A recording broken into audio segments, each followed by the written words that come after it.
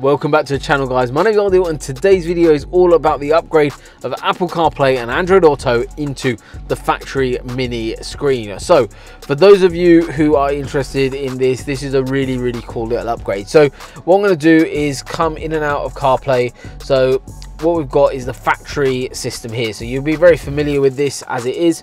So what I need to basically see to give you guys an accurate quote is a couple of pictures of the vehicle, or feel free to come by and see us if you are local to our site in Cambridge. But if you are a bit further afield and would like a quote on this system to be done, basically I need a couple of pictures. One is of the steering wheel, then the next one is of the controller down at the bottom, then of your USB and aux, and then lastly press the home button, the menu button, and you'll see this icon here. So I need to see how many icons you've got going around and kind of the layout, and that will give me an understanding of what kit we need to specify on your vehicle.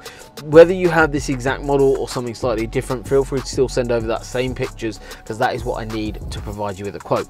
So the way the kit works is very simple and very easy to use. You've got to be making sure that you are on multimedia and you are on external devices. That is how the CarPlay kit makes it sound, gets through sound through the kit.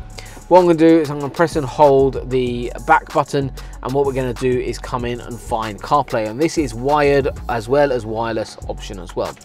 So what we've got here is Apple CarPlay, and for those who've had Apple CarPlay for a very familiar site, looks absolutely incredible, and CarPlay looks and the same on every unit, and same with Android Auto. It's obviously just the number of icons that you get depending on size of the screen, but you get the traditional 4 across. It's really interactive, and you use the original controller. There's no additional bits and pieces kind of to control the system, but we have added a little microphone up at the top area as well, and that just gives hands-free with a slightly better performing microphone. Now on the actual kit itself, we've now got access to things like Google Maps. Up you'll see here we've got satellite navigation, and you'll see our site, which is located here. Then also on this system you've also got access to things like Spotify, Tidal for your music. Overall you've got loads of different functionality, and you can also have your audio for like DAB coming through this as well via like the Global Player app, for example. But overall you've got phone calls, you've got text messages, you've got WhatsApp, you've got so much interactivity in here, as well as you've got Siri activation.